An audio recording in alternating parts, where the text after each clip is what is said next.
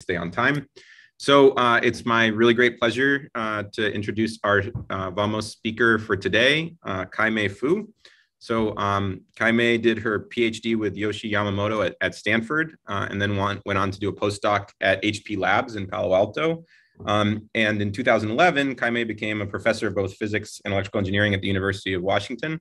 And since her time as a postdoc and at the University of Washington, she's done a lot of really pioneering work on investigating sort of the fundamental properties of defects in solid state that we'll hear about today.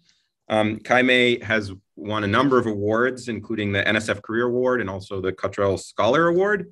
And she's also taken on a major leadership position in a lot of the quantum activities that are taking place in the Pacific Northwest and at the University of Washington. So anyway, I'm really looking forward to her talk, and I'll let you take it from here, Kai. Thank you, Shimon. So it's really a pleasure for me to be here today and give this talk. My title of today's talk is Quantum Buoyant Defects. Can these defects be less well defective?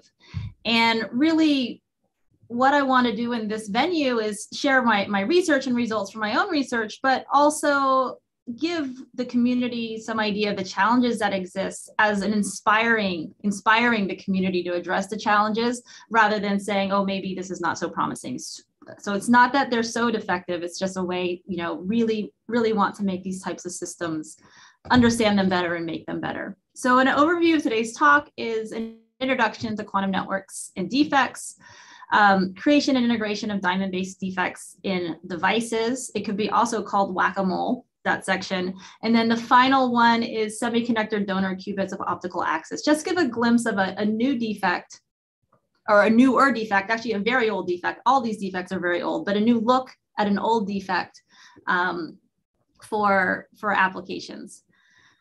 Okay, so at the end of each of these sections, I'm going to do a break. I have very little interaction with anyone in this venue, and so it'd be wonderful to have questions. And I love all questions. Please put them in the chat or the Q&A so we can make this more interactive. We don't have to get through every one of my slides in this hour-long talk. All right, so an introduction to quantum networks and defects. When we use the word quantum network, in our head, we have this abstract picture of a graph of nodes and edges.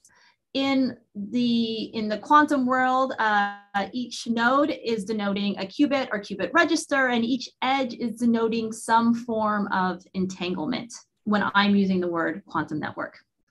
Okay.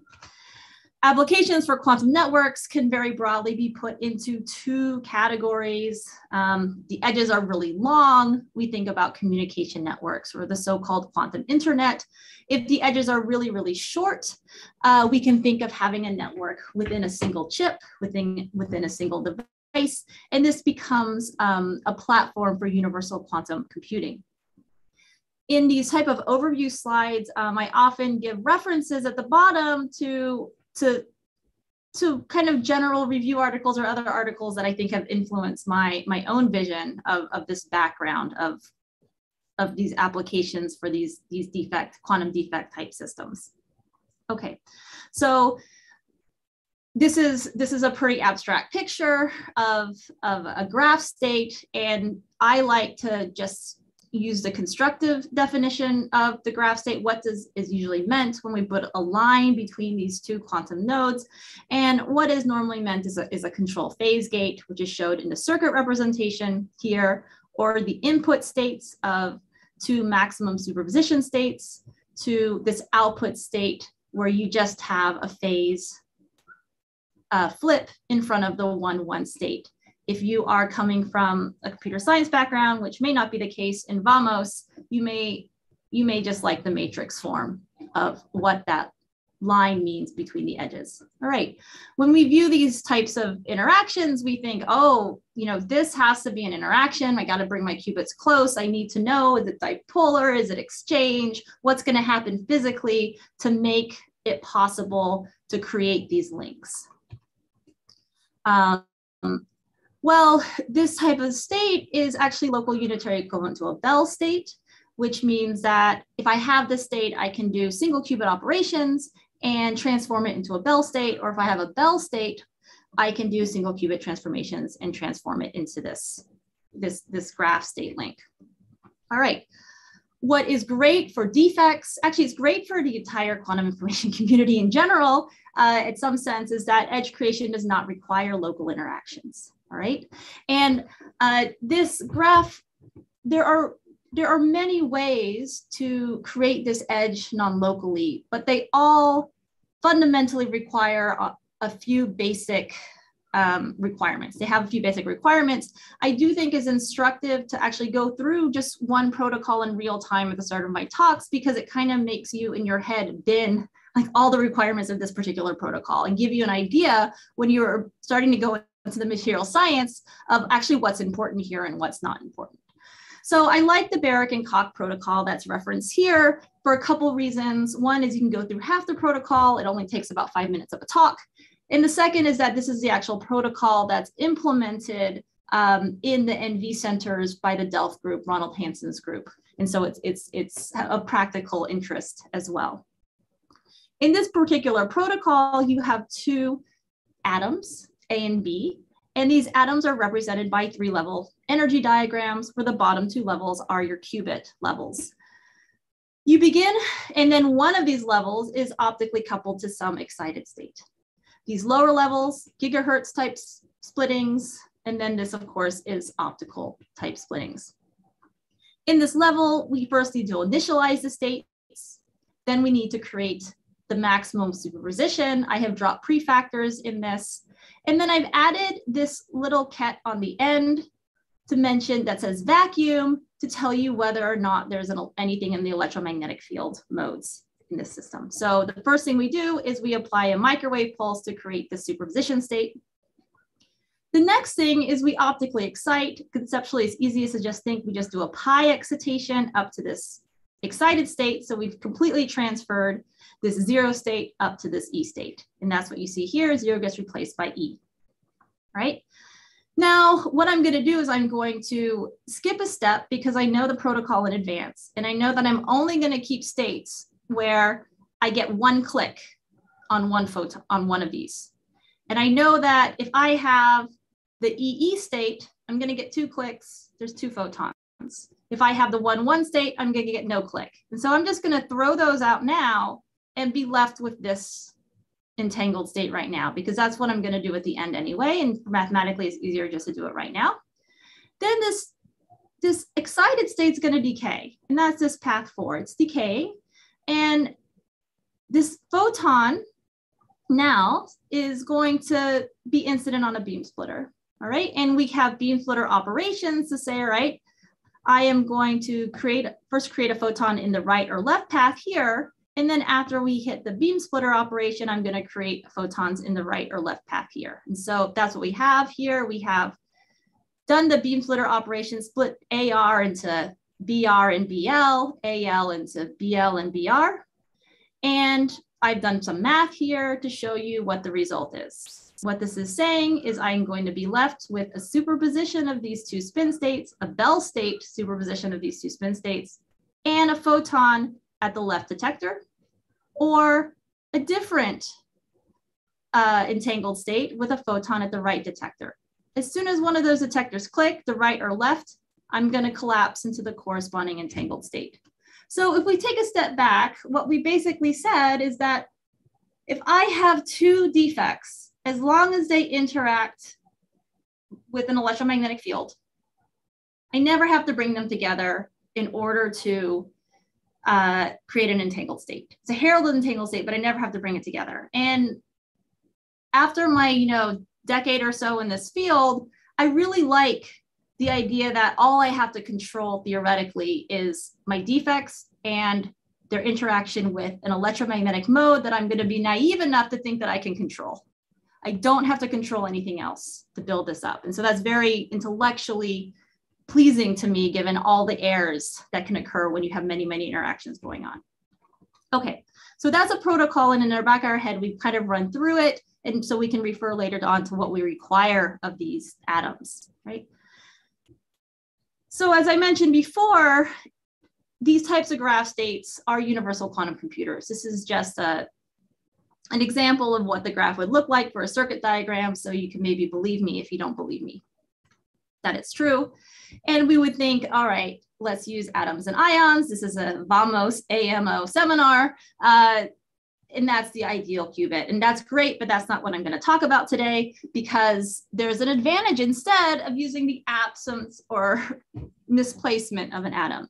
So just like an atom purely in vacuum is going to have discrete quantized levels, the absence of an atom or the absence of two atoms of a substitution in a perfect periodic lattice is also going to have quantized levels, right? And so the name of the game is find these quantized levels and find the system that matches whatever energy diagram with connections that you needed for the particular protocol that you want to go after. Or alternatively, you can characterize all this and talk to a theorist and tell them to give you a protocol that will leverage the interactions that you have in your system, right? In reality, the system is very messy. This is a figure from a 2019 review article on all that was known on that day about the nitrogen vacancy center in Diamond. There's a lot of stuff going on. Many of the things that go on in these processes are actually fall more into condensed matter physics. In optics, we'll detect it and see it, but I'm not going to go into kind of the messy condensed matter physics for this audience. So then you characterize all of this, try to understand it as best as you can in order to then try to implement something that is much simpler coming out. Okay. So now that we have these defects in our head, and this is what we're going to use, and why do we want to use them? Everyone will just tell you it's because it's in a solid state. We have so much more ability to control them, create them, keep them still. They don't get untrapped typically. And so maybe we can build something scalable. All right. If we go back to this diagram of this one particular protocol, we can see the type of requirements. And I want to emphasize that there's so many quantum protocols and so many different applications, and having this list of what you need to start with or even think about it is a very powerful tool. If you're a student out there thinking about it, it's nice to think about this. All right, so we need a three-level system. We need a long qubit coherence time. These may be somewhat more obvious. We need to be able to initialize. You can go back to DiVincenzo's, like, what does a quantum computer need, and go back to that seminal paper. We need qubit control. Often this is microwave or RF control. Spin selective optical transition. This is a little bit particular to the control. That's what it's saying, is I need to be able to selectively excite from either this spin or this spin. And that has consequences on what the optical properties can be like in your system. Efficient photon transition. This may seem very silly, but you have to get the photon out. Like, you need that photon, and that may be one of the more challenging things.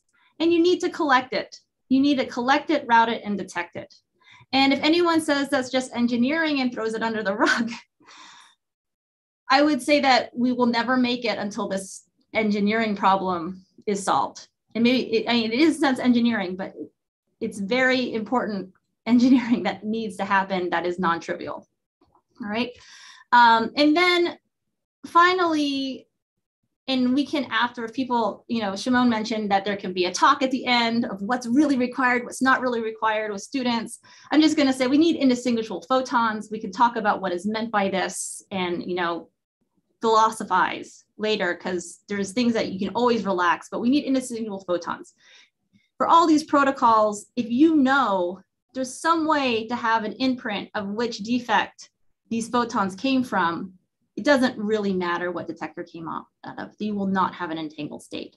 We like to use clever language. You're saying we erase switch path information. That's what we say in the field, right? We say that. And that's what we're saying is if we don't have the information of which one it came from, then it came from a superposition of the two. And that's the key, is to have those photons be indistinguishable. And the protocol that I talked about required is probabilistic. You need more than 2 qubits per node to ever scale up a network, because you basically need some qubit that can store the entanglement while you're probabilistically creating entanglement to nearby nodes. All right. And there's all sorts of other nice features that people want because they're greedy. Things like room temperature operation or working at telecom wavelengths. There's all sorts of things that people say they want. I will call these nice to have features. They will be nice to have, but not necessary per se for the protocol. Okay. For defects, we're going to dig into a few more of these because I want to make sure defects have a good name. This qubit coherence time of the ground state, right? We want it to be long-lived. People say, just use ions, they're amazing. Qubit coherence time for trapped ions are amazing. The record, and if anyone says there's been a new record, just email me, I'll update my slides, is ytterbium, 60 minutes, great. Superconducting transmon.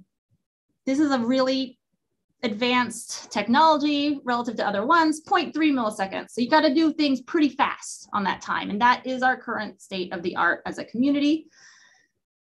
Phosphorus and silicon, who knew? 39 minutes, right? 39 minutes at room temperature. This was an experiment. It is in the nuclear spin. Experiment where they initialized that nuclear spin, raised their cryostat to room temperature, brought it back down to low temperature, and then read it out, right? Because the readout had to be low temperature.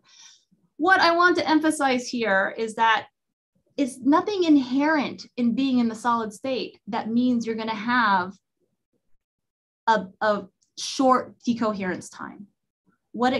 It's a combination of the properties of the materials and the defects, and very, very long coherence times are possible.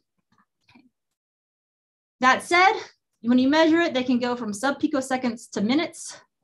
You want, in a lab, like Shimon said, I do a lot of fundamental work in their properties. You want to have the kit to be able to measure across that entire range, because you don't always know what you're going to get in advance. All right, multiple qubits per node for local operations. This is so you can, in a fault-tolerant way, be able to build up, fault-tolerant and deterministic way, be able to build up a network. What do defects have to offer right now? There was really seminal work that came out of Tim Tomino's group in Delft that showed that you could have a 10-qubit register, which leveraged the local nuclear spins within a diamond. It's about 1% carbon-13 to create a 10-qubit register. That's state of the art right now. So having small numbers of qubits is really, really feasible in these systems if you have a small number of nuclear spins.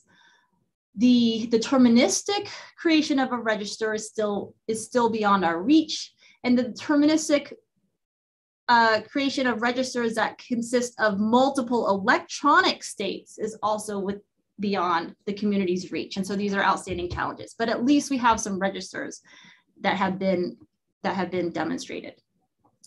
A stable, efficient spin optical interface.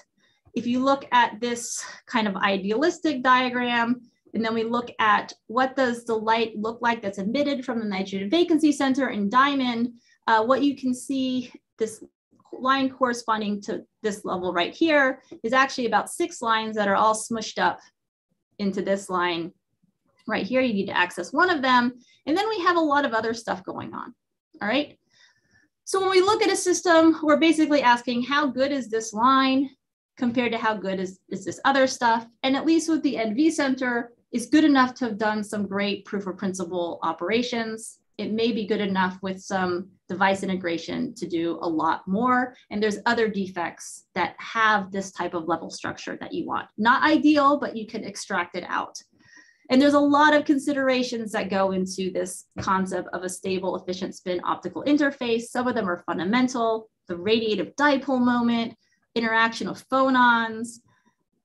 Non-radiative transitions can be fundamental to the material. They can also be non-fundamental, charge state stability. So there's many fundamental and non-fundamental considerations, and sorting them out is really important. You're never going to have the perfect material. You want to know, are you limited by fundamental considerations or non-fundamental considerations? If I devote a lot of money into cleaning up this material, will I get better results? Or did I just flush that resource and time down the toilet? All right. And then the last one I said is identical photons in every way, shape, and form, space, frequency, time. They need to be transform limited. And what's wonderful is the 0th order defects are identical. We imagine we have a perfect crystal. We create this defect and they all look the same. Okay?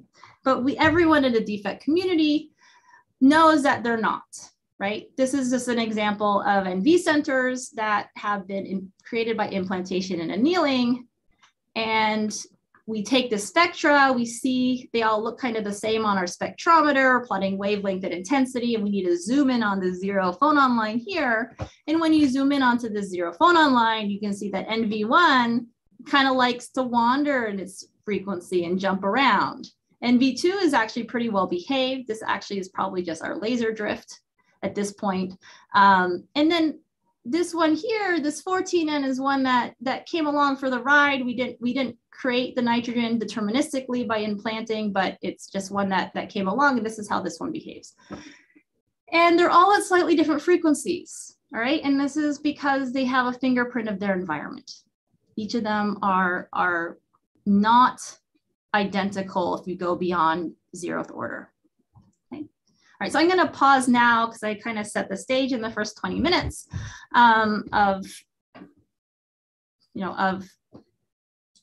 of this field, and I can pause for questions before moving on into the material systems.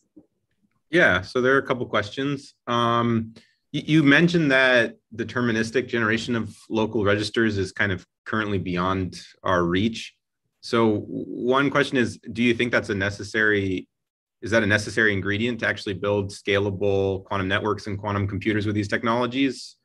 Or can we live with random sort of individual? Yeah, so I love that question. I don't think anything is necessary. I think it's necessary to get a certain number of components working well, right? But if you have one or two things that are not possible, you can work around it. But when I think of the NV center, I think, why can't we just have a bunch of NV centers and have a protocol that just does the complete RS spectroscopy on it, finds all the coupling, says, you know what, I'm going to decide that this register is a good 5-qubit register. Everything beyond those 5 qubits, I'm going to call noise and decouple from. This one here has these couplings. I've decided this is a 6-qubit register. These are all the coupling strengths, and that's how this is going to be, all right? And you do this for, somehow, because AI is going to rule the world one day, this machine learning happens on all of these thousands and thousands, and magically they all stay stable, and you can connect them all. So I don't think theoretically you do need that, but it would make other things easier if you had it. Okay, maybe a follow-up question to that then is, that seems really daunting to have are there any good ideas about how you might try to make these local registers more deterministic? Yeah, so there are ideas, not in Diamond, but something that I've always wondered hasn't happened is, we saw this great work is always coming out of Australia with the phosphorus and silicon. And they show that they can place a single phosphorus within a lattice site. It's like an uncertainty of half a lattice site of where they place the phosphorus. That turns out to have, the silicon devices are all electronic. Silicon's complicated. It has many conduction values. There's all these interference effects. I'm sure people know some of these issues. So, the half lattice site isn't so great. However, the way they do it, I can see you should also be able to do that with silicon 29s, right? And that's never been demonstrated. You can imagine actually doing this and placing all the silicon 29s where you want. I'm going to talk about a semiconductor system at the end of the talk. It is so immature compared to silicon, but it is a donor system. And we are getting good incorporation of donors through implantation. And is it possible in a material that's not quite as hard as diamond, a material that can be grown epitaxially? Can you put in different isotopes and nuclear spins? And I think the answer on at least a theoretical physics possible level is absolutely yes, based on what's been done in silicon. Great, thanks. So a question from YouTube, which I think you kind of tried to punt to the post-seminar discussion, but it seems like there's demand to talk about it now. So what quantifies whether or not my photons are distinguishable?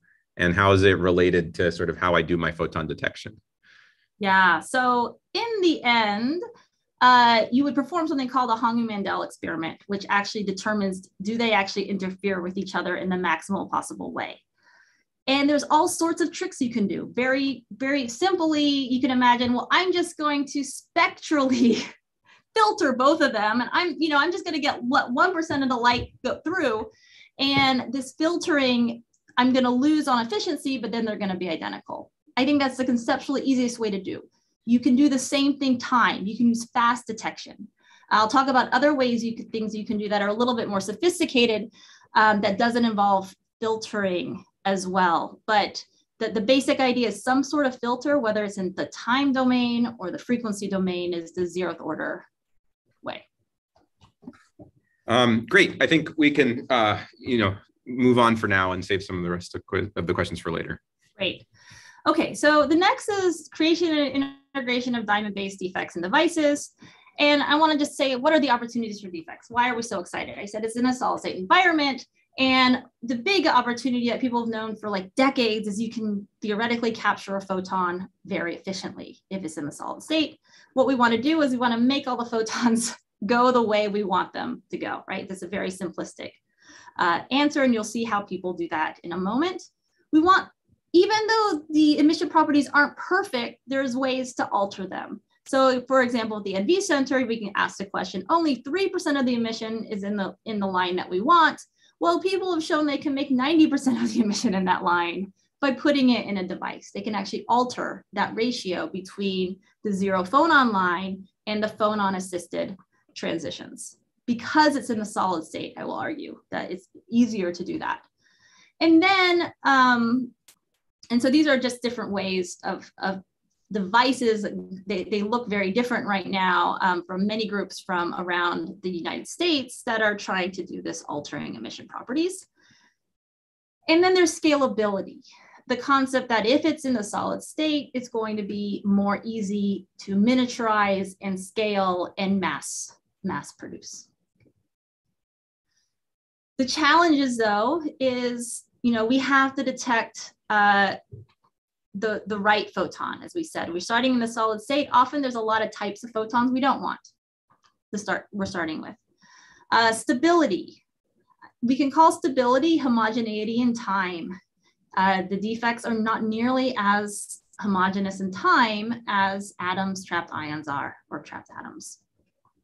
And then we have homogeneity, which I'm saying is homogeneity in space. We've mentioned this before, all the defects have their own fingerprint. This is just showing you the homogeneity, which is 100 times too broad if you don't do anything to the defects when they're just, the NV centers are just grown in. And then they increase by, a factor of a few fold if you're looking at ones that even created by implantation and annealing, created quasi-deterministically. Okay. So a case study in this problem is we want to efficiently enhance and collect photons from the nitrogen vacancy center in diamond while maintaining the nitrogen vacancy optical coherence. That's our goal, because then we can route these photons together and we can implement a protocol like the one I showed at the very beginning of the talk, right? The way you do this is you put the defect into a cavity and enhance the emission into the transition that you want, utilizing the Purcell effect. In the Purcell effect, you are having a feedback on the photons that you want to interact with your defect. You're increasing the photonic density states at that one particular frequency, causing stimulated emission to occur at that frequency. And that stimulated emission is into a mode that you know, so you kind of then killed two birds with one stone. You're getting more emission into the 0 phonon line, and those photons are shooting out into a mode that you want. This is the enhancement factor of the lifetime due to this Purcell effect. There's many things that it depends on, but kind of the big highlights is you want a high quality factor. You want the light to stick around in that cavity for a long time. You want a small mode volume. This is where solid state becomes great. You can make a tiny, tiny cavity. And then you need the NV center to be in the cavity or overlapping strongly with the cavity mode. And you need the orientation of the dipole moments to align with the cavity mode. Okay. And just as a heads up, because I really like to do this, we have amazing fabrication facilities at University of Washington. Everything that you see is going to have been fabricated here on campus. Okay. So we, in my group, said, all right, we know NV centers aren't super happy. We're going to do a hybrid platform, right? We're going to do a hybrid platform where in our heads, we're going to say, all right, we're going to make the NV centers as happy as possible in the diamond, first of all. And then we're going to have a second layer, a light guiding layer made out of a different material that's going to route the light all over the chip. All right. And that's how we're going to do this interaction. This cavity, this Fabry-Perot cavity, is now a little microdisc cavity where you get the constructive interference as long as, you know, as you go around the ring, you constructively interfere. That's when your cavity mode will happen. Okay. Why gallium phosphide? Anyone can tell me a better material, please email me directly, because I do this literature search every few years. A whitish band gap material, 2.3 electron volts. So it's not going to absorb any photons in the visible as long as you're longer than green. High index, you could guide on top of high index diamond, which is 2.4 nanometers. High quality MBE is possible. We actually have devices now, a quality factor is greater than 100,000 for frequency conversion devices, not for these photon collection devices. And this is just saying, like, this is really good material, right? You can make state of the arts. And there's also interesting features for people out there that are interested in many different types of interactions with defects. There's this a large second order optical nonlinearity. And there's also a high acousto-optic figure of merit. So it's a really nice playground for quantum devices. Okay. So these are kind of what the systems look like. We implant NV centers that are very close to the surface so they can interact with the evanescent field that's leaking from the gallium phosphide into the diamond. All right, and so these are 3 little cavity devices, and then we input and output through these braiding couplers that you see here on the chip. Okay, and what we did like maybe 8 years ago or so was we could excite a single NV center, we could collect the light, we could tune the cavity mode so it's on resonance. So the light from the NV center starts to really come out of this. Here we can verify through looking at the correlations of the arrival times of photons that we have a single photon emitter. This is denoted or noted by doing a correlation measurement where you want to see this little peak go down to 0. So we're like, all right, we have single NV centers.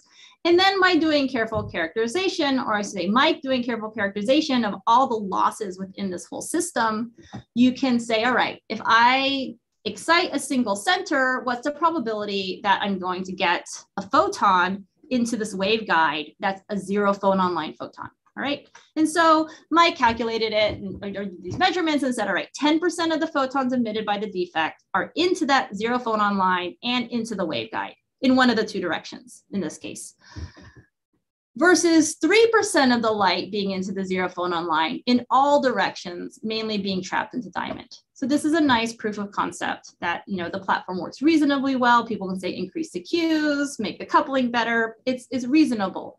But anyone with a keen eye can say, what's that wiggling stuff going on, right? Why is that nitrogen vacancy center resonance moving around? And that's not good. I can see it moving around using a relatively low spectroscopy system, right? It's moving around on the order of tens of gigahertz in this case. And that's going to not make me have indistinguishable photons, right? That's just, all right.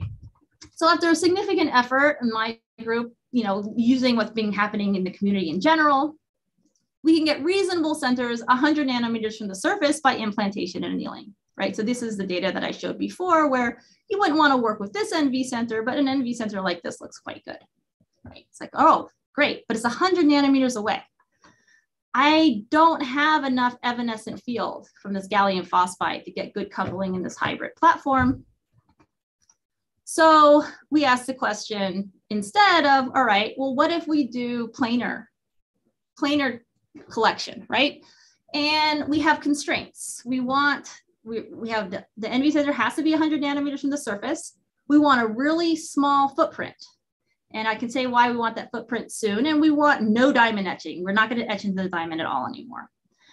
And I'm going to back up and say there's many ways to create a scalable system. And in this particular case, we're asking, you know, is this a way that we could imagine collecting from doing entanglement out of plane? For example, using some type of switching network like you see here. Since this paper, this review article was published, you know, over a decade ago, we actually would imagine having something a little bit more sophisticated in this case here, where we could actually switch individual defects into just even a two detector array. Like, so we can do some fast out of plane switching using acousto-optic modulation or other types of modulation to entangle an array of these. And now you can see the potential advantage of having defects are all just sitting there on the solid, in the solid. And we've done this. Okay, so we said, all right, we want this. what can we do with the gallium phosphide to get a reasonable collection efficiency, right? When something's only a micron by a micron, and the reason why we want a micron by a micron is long-term, we want to be able to put electrodes around it to be able to tune the individual NV centers so they're all at the right frequencies. Well, we really had the exciting opportunity to collaborate with Alejandro Rodriguez's group at Princeton, where his group is very bold. They're willing to take on, they're like, that sounds interesting. We'll see what we can do. They're an expert at inverse design photonics. I'm not going to talk about inverse design photonics, but this is a revolution that's been happening on the photonics side, which instead of using forward design, like a Fabry Pro that's spaced this much apart is going to have certain characteristics of the photonic field inside, we say, all right, we're going to let every single pixel be able to vary, and we're going to optimize the device structure within particular constraints for an objective function. And the objective function is get light into this lens. All right. So they came back with this thing.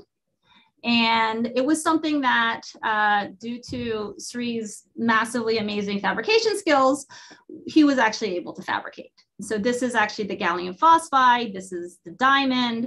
This is the photoresist, E-beam resist mask that you see on top. And you can see that they're pretty impressive. The smallest feature size is around 40 nanometers with a pretty high aspect ratio. The etching down here is hundreds of nanometers in this case. And remarkably, you expect a 15-fold enhancement theoretically of what you would observe for collection efficiency. And we were able to see a 14-fold experimental enhancement in one of these devices. So that was amazing. Again, anyone who is like into the weeds of this field would be like, well, what's up with this plot up here? This, you said you want to have, no counts at 0 time delay. So I know I'm looking at a single photon emitter, but there's all sorts of weird stuff. Like, what are these kind of wings coming up, right? People that do these studies would note that these wings are a sign that bunching is happening at longer time delays. And that's an indication of blinking or something else going out. What happened in this case is when we looked at these devices, this is a native NV, this is an implanted NV, right? This NV is not as good as the other ones that I was showing to you because the ones I just showed you came out of a paper from last year. These NVs came out from a paper from 4 years ago, but it's still quite good. After we fabricated the devices, there's no signal. You can see this when you excite with a green laser, when you try to tune over it, it's just not there. And it's not there because just the exposure to the diamond, to the plasma that etched the gallium phosphide caused the charge state of the NV center to no longer be negative. It turned into a neutral center. It gave up its charge to something nearby at the surface. We were able to do a low temperature oxygen anneal and recover some signal, but it is not, and also, I'm being devious here. Note this is a 4 and this is a 12. It's not the same NV center that it once was, right? So we can look at this and say, wow, this is what I mean by whack-a-mole. We tried some really clever things that are happening in the field to say, all right, we're going to let the NV center be, try to minimize, what we do to it so it can behave, so we can do this device integration to enable scalability. All right, so what now? We kind of have 2 routes with the nitrogen vacancy center and silicon vacancy center. So we're actually focusing on a different center. I'm not going to talk about it now, but our route now is no diamond fabrication. Don't even expose it to a plasma. And Natalie De Leon's group at Princeton came up with nice designs with gallium phosphide or gallium arsenide that show that you can you don't have to etch into the diamond at all and still get very small mode volumes. And these are devices that have been fabricated in my own group because we have that gallium phosphide processing capabilities to make really, really nice features. And so that's one route. The other route is understand and control the surface. That's like kind of glib, right? Just understand and control the surface. Just do that, right? Then you'll be fine. This is something that has become a seriously active area of research these are just examples from, UW, MIT and Delft, and Harvard Princeton collaboration of actually using the defect as a sensor to try to inform you what's happening at the surface so you can then control the surface. There's longer term prospects to correlate. These experiments take a really long time. I don't think we're going to be able to make the type of progress that we need until we can correlate optical and spin properties in these materials with some type of easier measurements. So there's an effort by the community that says, what can we do that's like surface spectroscopy that's not measuring a single qubit that can tell us what we need to do to the surface in order to have the qubit behave well? And then another is just finding qubits that are more resilient to noise. And so that's another avenue that the community is going in right now. Okay, so on the issue, this was just talking about stability of one defect. So that was a temporal stability. I also mentioned we want all the defects to be the same, have the same environment spatially, so they emit identical photons. And I'm calling this homogeneity, but I should say spatial homogeneity in this case. I'm not gonna, in many ways, the same techniques that you would try to make something spatially homogeneous identical are the same as what you would try to do temporally. Like make the environment as identical as possible would be what you would think. I want to just have kind of, I'm not doing this slide in full, but I want to talk to you about kind of in my head, 3 ways you accomplish this. All right, and really recognize that we have these 3 different types of tools. I mean, the first tool is just make them all identical. So there's people doing that, like they're trying to just anneal diamond hotter, like do things to make, like start with pure processes, change your growth technique. So that I'm not going to talk about. All right, I'm going to say, let's say the defects, we get what we get. There's one which is develop protocols less sensitive to inhomogeneity. Right? And this seems like just punting, but we keep getting more and more protocols, especially in sensing, that do this, right? And why can't we have this in quantum information as well? They're kind of the same thing in a sense. This is just an example of a magnetic sensing experiment where we can get the same sensitivity using just pulses. If you use 4 pulses, as you would doing like a full scan of finding every frequency. But if you just use 2 pulses, you can't, because you have issues of inhomogeneity. But if you know where the inhomogeneity is coming, you can sometimes be clever to get rid of it just in the protocol technique itself. So there's protocols. Use what you have, just be smarter about your algorithm. The next one is every time you have an inhomogeneity, it's because your environment is different. If your environment is different, it means your defect has a response to that environment. If your defect has a response to that environment, it means you could do feedback.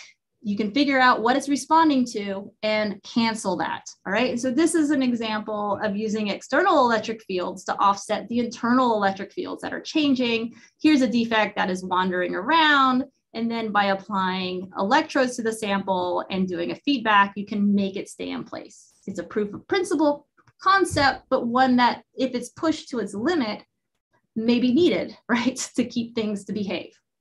All right. And then the third one, which is really intriguing to me, is, you know what, let the defect do what it wants to do and erase the information about where that photon came from after the defect has emitted it. And we talked about doing this in lossy ways because there's a question from the audience. The lossy way was filter, time filter, or spectrally filter. The non-lossy way is to do frequency conversion of some sort.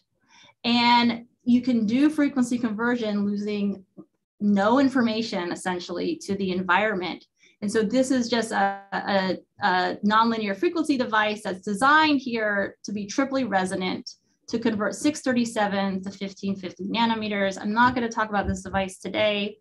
Devices we have right now actually convert 642 to 1556, but that would be a very electrical engineering talk. But that's a really promising route towards erasing the switch path information that allows the defects to be however they want to be. You know, we're an open society, let them be, and we'll bring everyone together in another way.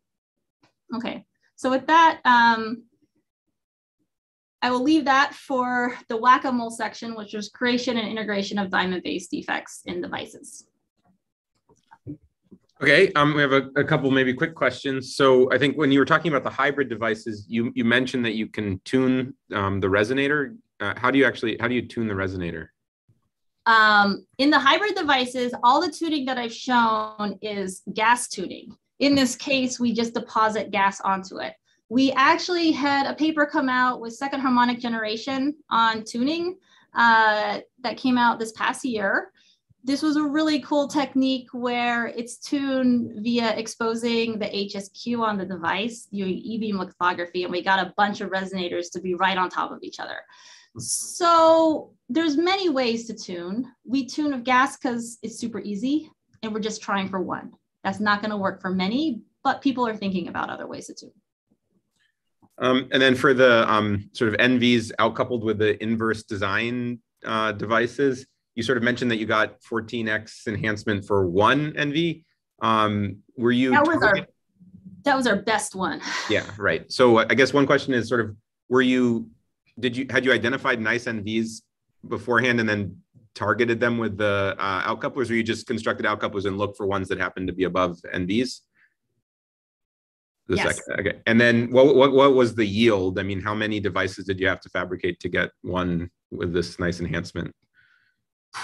I mean, we always fabricate more devices than we even inspect. That's the beauty. That's the scalable side. We can't measure them, but we can make them.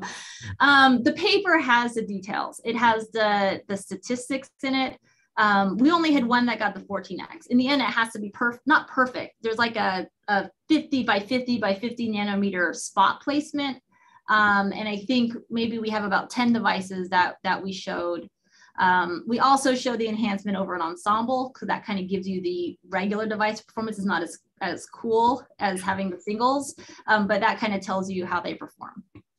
And in many of these cases, you're like, all right, can we get a defect 50 by 50 by 50? Can we then align exactly to those defects that we created by implantation and annealing? And the answer is absolutely yes. You can do that. That will be one student's entire PhD project will be just to get that process to work. And so when we're doing things, we kind of make trade-offs, right? Is that going to be that PhD project, or are we just going to go to show that the device itself works? Yeah. Great, thanks. I think we can move on to the last part of the talk. Okay, so I had the wonderful opportunity to work with Lee Bassett, who is a professor at UPenn, on a review article on defects, quantum defects by design. And he created this image. A bunch of us had ideas. We're like, we need another thing here. We need more lines connecting those. But he created this image, and I really like this image because it really gives you an idea of the parameter space that we're faced with. And it's daunting. It's daunting, right? We have all the materials properties, we have the defect properties, and we have the functionalities that we want for a particular application, all right? And it's daunting, but it also gives a lot of hope. The space is so large that if we can find a way to navigate the space, it's going to yield great rewards to the community. All right. That said, it was so large, and I felt very overwhelmed for a long time about the space, that I really sought for defects that I could understand without significant computational help, right? And there's two kinds of quantum point defects. One is like the nitrogen vacancy center that I talked about. It is like literally a molecule stuck inside of a crystal, right? There's another kind which has very extended wave functions. And this is the phosphorus donor in silicon. This is an STM reconstruction of the electron density in silicon. And you can see it extends really, really far. And this type of defect now takes on properties that are given by the band structure of the material. You don't have to do density functional theory to understand it at a basic level. You now can start to understand how it's going to behave from easier physics, because we had great minds coming up with this physics 50 years ago, okay? We are looking at donors in a direct bandgap material, zinc oxide. I'm being cognizant of time. I have about 5 minutes left, 5 or 6 minutes, so I may be skipping a few things as I go along. When you look at a donor in zinc oxide, we're looking at replacing the zinc with one atom right to the right of it on the periodic table, it's either aluminum or gallium or indium in all the studies that we have done so far. Okay. Why? Why use these effective mass defects? Like I said before, the properties are derived from effective mass theory. They can be calculated and from band structure. So these defects have a radiative lifetime of a nanosecond, about a nanosecond, and 90% are into the zero phonon line. And they really like need to be measured and quantified like other defects have been. But right now it will be a surprise if there's some big non-radiated recombination channel versus we don't know until we calculate like pretty extensive calculations. Single substitutional defects. We talked about, is there any possibility of creating like quantum registers where they want? Now we don't have to have a nitrogen if a vacancy nearby. All we need is one donor, right? So there's a higher potential for deterministic fabrication. And the extended wave function, very long term, has the potential for combined electronic optical function, right? Because you can actually use electric fields, laboratory scale electric fields, and change what this wave function looks like. Right? For people not so familiar with these types of systems, they're a bit different. We create an exciton, meaning we create an electron hole pair, a conduction band electron of a hole in the valence band that are then bound coulombically and can like roam around the crystal. Alternatively, you can spontaneously or you can resonantly create it on a donor. So now we actually have a 4-particle complex. It's really like a 4-particle little solar system complex, not like an atom that's been excited. And you can also have it on acceptors. I'm gonna skip this talk about acceptors and say that we've done this work in gallium arsenide, indium phosphide, cadmium telluride, and zinc oxide. These are magnetophotoluminescence spectra. They're very rich. There's a lot of physics that are going on into each of these spectra. But I want to take away a couple of things. These are very well-defined Zeeman transitions that we can then focus on with our laser and do resonant excitation. Okay, so we have access to the spins. How they're behaving is almost entirely determined by these 4 parameters that I have listed right here. And finally, just because I have a fantastic undergrad who finally enlightened us yesterday, you know, I've been drawing these diagrams for ages. This is what it actually looks like. This is the spatial extent of the donor. The donor-bound exciton is actually huge. It's like 6 nanometers. So these are the 2 complexes that we're going between in this case. And we can do spin initialization in all these systems. You can apply a resonant transition to one of these, and you can collect population or initialize population in the other spin state. And the signature of this is you see a signal, but the longer you keep your pump on, it goes down. All right, and so this is an optical pumping curve of zinc oxide donors, for example. Right, so we can initialize, not 100%, but we can initialize fairly well into a single spin state. And then we can also watch the relaxation of the population after we've initialized. This is a T1 measurement, and this is measuring the relaxation time, the classical relaxation time of these spins. So this is the T1 time, and it's going up to about 100 microseconds, 100 milliseconds, sorry, in this case. And you can kind of see why we moved to zinc oxide, right, from the other 3 materials. And someone can talk to me later about, well, why is it 3 orders of magnitude better? And I can explain to you about the spin orbit coupling in the materials. All right, so we did this experiment, and this is to highlight, you know, kind of the theoretical footing that these types of experiments are on, and also highlight our theoretical collaborator, Misha Durnov.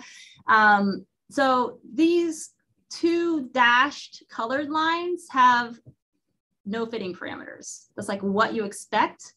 There's no like magnitude, amplitude, anything. And so the theoretical framework for understanding this is really, really robust. We have some deviations, something complicated that's deviating beyond single particle picture, but to get an idea of what you care about, it's things like the density of the material, the effective mass. And then piezoelectric constants in the material. So those are the types of things that go into this theory, and now we understand it. And you can see at this point now, we're talking about spin relaxation times of 500 milliseconds. for these donors in zinc oxide. So quite long, approaching seconds in this case. We have also, a few years ago, showed that using all optical techniques, we can probe the spin precession. This is Larmor precession of an ensemble of donors. That's why we see the oscillations. We can watch the spin precession decay in an optical spin echo type sequence. We can measure the ensemble coherence time of 17 nanoseconds, which is limited by the nuclear spins in the material that has not been isotope purified. And we can also do a spin echo where we see about 50 microseconds, which again, we believe is materials limited in this case, not fundamental to the defect itself. So it's 50 microseconds. It's not amazing, but it is pretty dirty material that we're working in. Okay. And so the next steps is, can high quality donors be created via implantation? Can singles be isolated? So this is an example where we don't have singles. We just have these looking and seeing that we can see reasonable properties. And, you know, this is me saying we do need to continue working in diamond, but we also need to look away from diamond. So we did implantation at Sandia with Michael Titze at Sandia's ion beam lab of implanting indium. And here is before implantation, and here's for 10 to the 9, 10 to the 11, 10 to 13. And you get, you know, spectrometer limited lines already just for implanting with indium, all right? In this particular case, anyone working in diamond would be like, what? You just annealed for an hour at 700 degrees Celsius? How is that possible? That is a short time at a very low temperature. And the inhomogeneous broadening of the indium line right now is smaller than what you see with nitrogen vacancy centers, right, in diamond. It even is what nitrogen vacancy centers in diamond are like, just grown in, right, in this case. And this is a pretty dirty material that we just bombarded with a heavy atom with. It's just that it recovers more easily because it's not diamond, right? It's, in this case, it's an oxide. All right, then the next one is, can single indium donors be isolated? I have a wonderful postdoc, Chris Zimmerman, who's been working with oxides before he came to my group. And he's like, we can do focus ion beam milling and we can try to isolate it that way. If you come from diamond, people would say, don't do it. That's the worst thing you could do. Putting a bunch of ions in your material is just gonna be a disaster. And he really spearheaded this effort of actually slicing out this was done in collaboration with Pacific Northwest National Labs, of slicing out a little thin slither of this zinc oxide, putting it on its side and looking at what the photoluminescence looked like. After annealing, we can see what looks like to be single indiums in the material. These material, like we have to do G2 still, but they're very well isolated spots that correspond to very sharp lines that are at the indium donor bound exciton line. This is excitation with non-resonant light on a grading spectrometer, which just shows that there's no blinking or bleaching, at least with this type of system. And what we can then do is we can do PLE. And unlike the surprise with the nitrogen vacancy center after we did the fabrication, where it's like, it's just not there, right? It was in the wrong charge state. In this case, you don't have to repump, you don't have to do anything at all. You just get the PLE curves. I mean, he would say you don't just get the PLE curves. You just get stable resonant emission of these curves. And now we're talking about line widths of around a few gigahertz, which are the narrowest that we've observed. And these are on these single centers, collecting about 7% of the emission because there's almost no phonon or phonon assisted emission in these samples. Okay, so that was just a taste of zinc oxide. I am at time right now. So I want to leave you with acknowledgements of all the people that did this work, as well as funding acknowledgements at the bottom. And then our most important slide, of course, is this one. Shimon asked, you know, how's it in Seattle? This is our beautiful University of Washington campus. The experiments that you're looking at were done in this building over here. The fabrication was done kind of off this map right here. And of course, this is Mount Rainier, and this is downtown Seattle that you see. And so really this is telling you, come visit us And of course, ask me more questions. Great. So let's see. So I actually have a question. So for the zinc oxide, what I don't really know what the isotopes of zinc and oxide are like. What's the nuclear spin environment look like? Yeah. So, I mean, oxygen has almost no nuclear spin, but the zinc has like zinc 67 is like 4%. Yeah. And so then if you wanted to do some kind of local register of nuclear spins, will that be possible, or you don't know? 4%. So this is an interesting question. So an issue with zinc oxide right now is likely, yes, you will not be able to access those nuclear spins optically because the hyperfine coupling is going to be quite small. The indium itself is spin 9 halves. We also have another defect that's spin 1/2 that I'm not talking about yet, but we'll be talking about shortly. The 9/2 spin is kind of an interesting situation to already have. We have not optically accessed the indium. The indium hyperfine interaction, though, is 100 megahertz. So it's huge. It's a very, very large hyperfine interaction. The zincs nearby will be significantly smaller than that. Okay, another question is, and maybe we'll stop after this one. So for the effective mass defects, how broad of a sort of periodic table of hosts and donors is there to explore?